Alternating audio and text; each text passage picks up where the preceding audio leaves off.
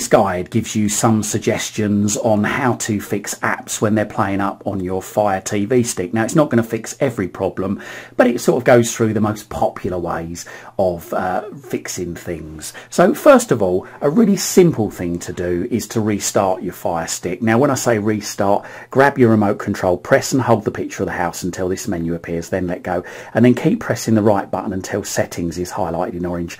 Press the middle button on the remote control, then go down and then go across to the right until you get to My Fire TV. Press the middle button on the remote control, go down to restart and press the middle button on the remote control, then press the left to highlight restart, and again press the middle button on the remote control. The Fire TV stick will now restart. Please be patient with it. It's going to take a little while to restart, so I'm going to pause this video while mine's restarting. Okay, so My Fire TV has now restarted. It sometimes does take a while for the menus to come up, so just be patient with that. So try the app again, see if it's now behaving itself. If it's not behaving itself, the next thing to try is to unplug your Fire TV stick from the mains. So just pull this cable out here from the side of the Fire TV stick and leave it out. And whilst you've got it unplugged, if your problem is to do with buffering or anything like that, then you might as well unplug your router from the mains. So just grab your router, okay, unplug the power cable from the back of the router and leave it unplugged for a good 10 minutes at the very least, more if you can. Let the power drain out of both devices, both your Fire TV stick and your router. Leave them unplugged from the mains. So leave them for a good 10 minutes. Don't be tempted to plug it back in after 5 minutes. Let the power properly drain out. And then after 10 minutes, grab your router again. Okay, plug the router back in first. So plug that in. It will usually take around about 5 minutes for the router to re-get itself set up again. So leave your Fire TV sticks unplugged for another 5 minutes. After another 5 minutes after plugging your router back in, grab your Fire Stick, okay, and plug that back in. There we go. So plug that in and your Fire TV stick will then start up. Wait for it to start up, and again, try the app again. If you've still got problems with the app, then next thing to do is to check that you've got enough space on the storage of your Fire TV stick. So grab your remote control, press and hold the picture of the house until this menu appears, then let go, and then go across to settings. When settings is highlighted in orange, press the middle button on the remote control and then go down and across to applications. Again, once applications are highlighted, press the middle button on the remote control and then go down to manage installed applications. Now, on mine, I've got about 3/4 of the space available. I've got 1.94 gigabytes. As long as you've got over 1.00 GB, then I think you've got enough space for most things. If you've fallen below 1 gigabyte and you're in the MB section, the megabyte sections, then I think you should really consider cleaning out some of your apps or removing some apps. So best thing to do is to go into manage installed apps. That's if you've, like I say, if you've got less than 1 GB, and just go through, and any apps that you don't want on there, just highlight them, press the middle button, okay, and go down to uninstall and uninstall them. Okay, if there are any apps on there that you want to keep and you've noticed that the cache is quite large, then what you can do is you can again go into that app, go down to clear cache, press the middle button on the remote control, and the cache will be deleted, which will free up a little bit more space. But obviously, if you can, go through and see if there are any apps that you really don't need. Some of them you won't be able to uninstall. A lot of the Amazon stuff, unfortunately, there's no option there to uninstall. The best you can do is just go to clear cache on that. Don't be tempted at this stage to clear the data, because if you clear data off of there, it will wipe everything out of the app and you'll have to reset it up again from scratch. But usually clear cache, or cache if you're American, that will clear out the temporary files as such. So the next thing we want to check, if you're having trouble with buffering, then just want to check the internet connection. So grab your remote control, press the back button a couple of times, so you're back to this menu, and then go across to network, press the middle button on the remote control, and what we want to do is we want to press the play pause button on the remote just to check the status of the network. So there you go. So it's telling me that it's connected to Wi-Fi and the signal strength and channel quality is very good. Now if any of these are saying that the signal's poor or bad, then really what you've got to do is you've got to try moving your router closer to the Fire TV stick, or your Fire TV stick closer to the router. If you can't do that, then the next best thing is to go out and buy a mesh Wi-Fi network. Don't even think about buying one of these cheap repeaters because they just don't work, to be quite honest with you. They're so problematic. A mesh Wi-Fi network, it is quite expensive compared to the old repeaters, but they generally do the job. And stick the mesh repeater halfway between your router and your Fire TV stick to give your Fire TV stick a good signal. Don't try sticking it right next to your Fire TV stick, because generally the mesh repeater has to receive a good signal to pass on a good signal. So generally a good rule of thumb is somewhere near to halfway between your current router and your Fire TV stick is a good position to replace the mesh repeater.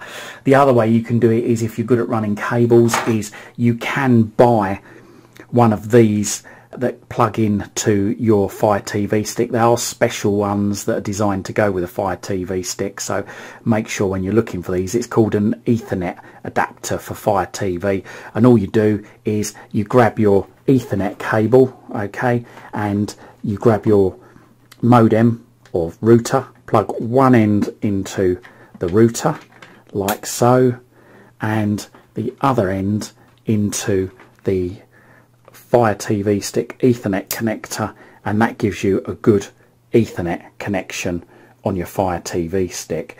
Now obviously you can only do this if you're good at cabling. You can run, I believe Ethernet cables will run up to 100 meters, which is 328 feet. The other alternative, if you're not good at running cables, is you can still buy one of these Ethernet adapters, but you can also buy a pair of these power line adapters, where basically one goes next to your router and the Ethernet cable plugs into the back of the router, and then the other end plugs into the socket at the bottom there, and then the other plug goes down by your Fire TV stick, and you get another short Ethernet cable, okay, and you plug that end into there, and then the other end of the Ethernet cable will go into the Ethernet connector for your Fire TV stick, and that should give you a good connection. Doesn't always work, because it really depends on the quality of the electrical cabling in your house, because basically it sends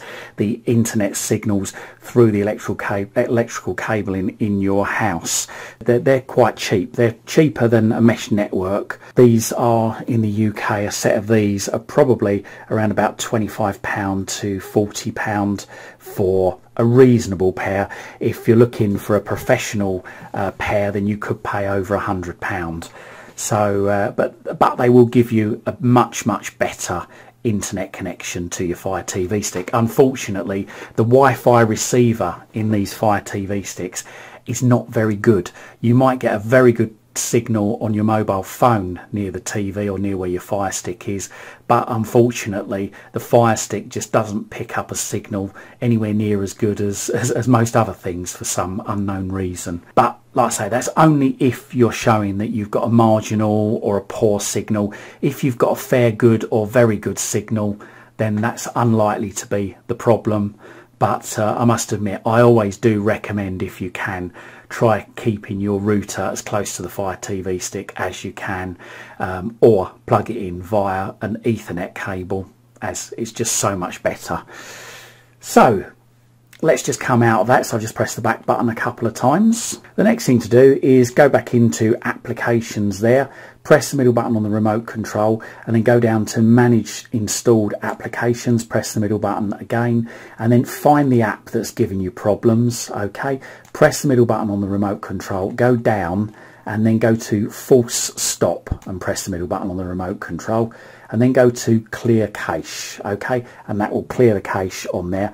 Try the app again. If that still doesn't work, then the next thing to do is to once again go up to force stop, okay, go down to clear data, press the middle button on the remote control and press the middle button again to clear data, and then try the app again. So let's launch the application, and like I say, when we do clear data, that clears out all the settings in the app. So there we go. So it's asking me to allow downloader to access files again, because this is the app that I cleared the information from. So I'm just going to allow that, and then press the middle button again to get rid of that.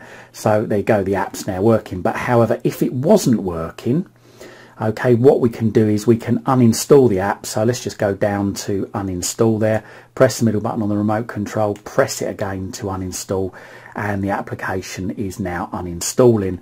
And then what we'd have to do is we'd have to go and re-download it again. So let's just do that. I'm just coming back out of that menu by pressing the back button, go to home, then go to the magnifying glass and find your app again. So my app was downloader, so there you go, and there you go. Let's just select it by pressing the middle button and then press the middle button again, and it's now queued and it's now downloading and it's now installing. And there you go, it's now installed. I can try it again, and let's just see if it opens. Yes, it's open, so I can allow that again, and there you go.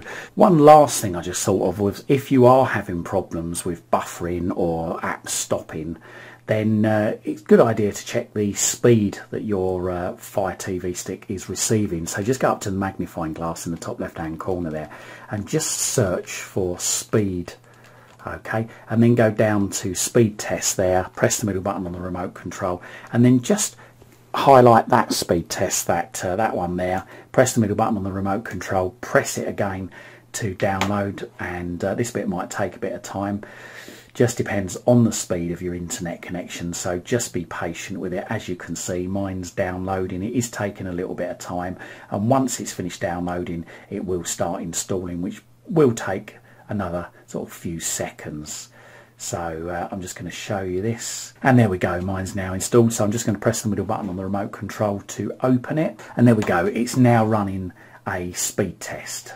So ideally, if you're streaming stuff, then your speed should be above 6. That's the down speed, should be above 6. The up speed, it really doesn't matter.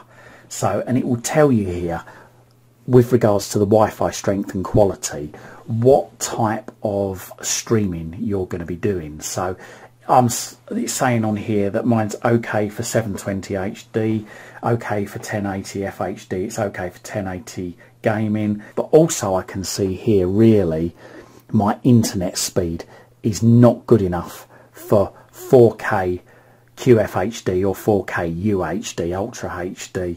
So that's where I'm going to fall down on mine. If I start streaming 4K stuff, my Wi-Fi is strong enough, but my internet connection isn't fast enough to be able to deliver those streams, and it's likely to stop and start or buffer from time to time. So if you want to remove this app after installing it, just keep pressing the back button until we go back to the main menu. Okay, press and hold the picture of the house on the remote control until this appears, and then let go, and then go across to settings. Once settings highlighted, press the middle button on the remote control, go down and across to applications. Once applications highlighted, press the middle button on the remote control, and then go down to manage installed applications, press the middle button on the remote control, and then go down and find that one there. Okay, press the middle button on the remote control and then go down to uninstall, and again press the middle button on the remote control and press it once again to uninstall.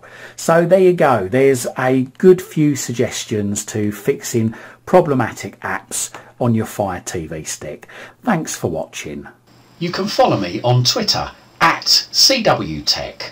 That's at CWTech on Twitter. And don't forget to check out my other videos in my YouTube channel. Just Google Chris Waite YouTube.